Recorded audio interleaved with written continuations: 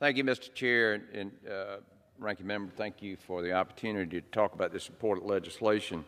Millions of Americans experience mental health issues and struggle to find adequate care.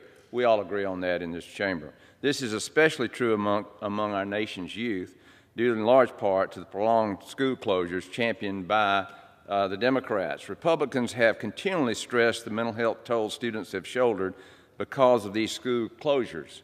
The closures were led by Democrats in Democrat-run states who are allies of the teachers' unions. That is why I've also introduced H.R. 787, the Expanding Student Access to Mental Health Services Act, which would authorize state and local educational agencies to use student support and academic enrichment grants to improve mental health services available to students by allowing funds to be used for identifying and disseminating best practices for mental health first aid, emergency planning, coordination of services, and telehealth services. I would have loved to introduce this bill as an amendment to H.R. 7780, but unfortunately the Democrats did not allow any amendments to this legislation on the floor today.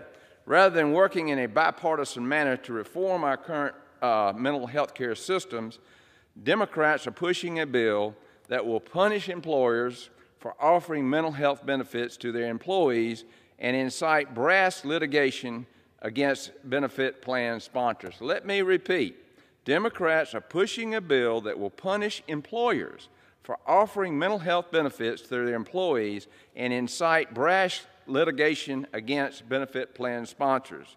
To add insult to injury, H.R. 7780 recklessly spends $275 million taxpayer dollars under the guise of mental health parity enforcement, but the Department of Labor hasn't even clarified what mental health parity means.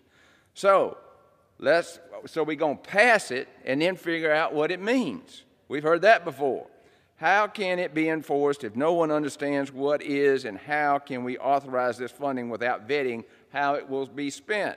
Additionally, H.R. 7780 prohibits arbitration clauses, class action waivers, and discretionary clauses from employee benefit plans under the Employee Retirement Income Security Act, known as ERISA.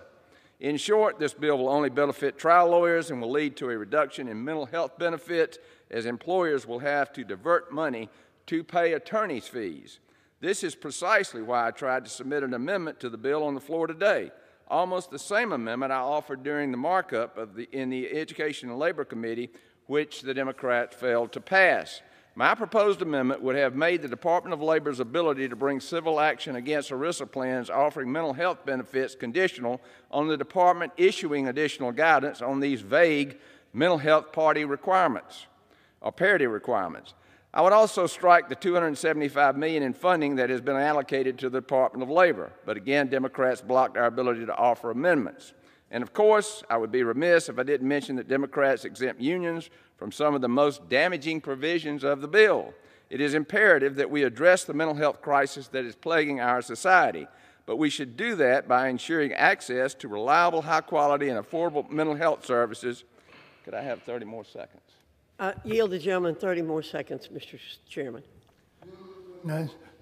Mr. Chair, I emphasize, it is imperative that we address the mental health crisis that is plaguing our society. We all agree here in the House on that, but we should do that by ensuring access to reliable, high-quality, and affordable mental health services, not by punishing employers with undue litigation for offering these benefits to our workers.